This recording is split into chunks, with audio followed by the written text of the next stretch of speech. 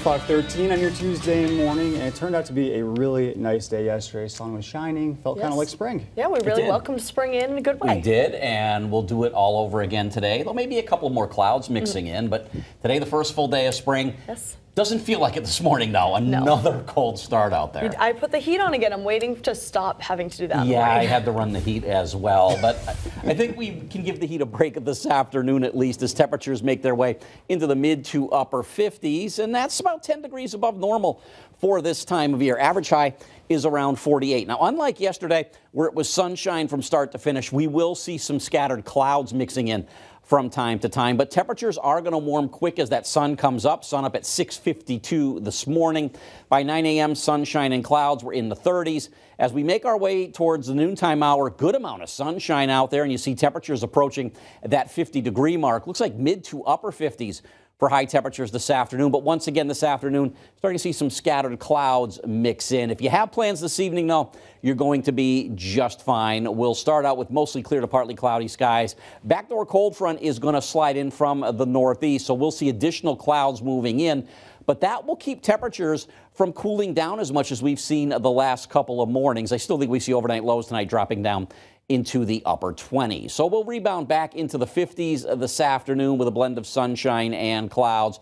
Dry weather pattern, though, it's going to continue for another couple of days before things do start to turn a bit unsettled. So a breezy, mild first full day of spring. The above normal temperature trend, though, that will continue for a couple of more days. And then, yes, we're unsettled late this week, and that looks like it will also linger into the weekend. It looks like we're going to have two systems coming through. One system coming through on Thursday, and then another system coming through as we head through the day on Saturday. But overall, not looking all that bad over the next couple of days. Tomorrow, we may actually make a run at 60 degrees. And then even though we're going to deal with some showers on Thursday, we're still in the mid to upper 50s. And then we'll start to cool things down heading towards the end of the week and into the weekend. Still looking at some breezy conditions over the next couple of days, winds between around 10 and 15 miles per hour. But then the weather pattern gets unsettled heading into the end of the week and into the weekend. First system comes through Thursday afternoon into Thursday evening. That brings some showers. The cold front comes through. That will cool us down for the end of the week and into the beginning of the weekend.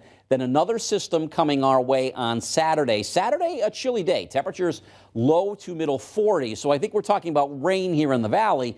Question does become, do we get enough cold air mixing in the higher elevations that they look at more of a wintry mix? So that's something we'll be watching as we head through the next couple of days. But it is looking unsettled for the end of the week and into the weekend. So enjoy the dry couple of days that we have, because by the time we get towards Thursday and Saturday, a couple of systems coming on through. We may briefly dry things out on Sunday, but then may see another system coming our way for the beginning of next week. That's Check Your Forecast. David, Amanda, send it back over to you. John, thank you.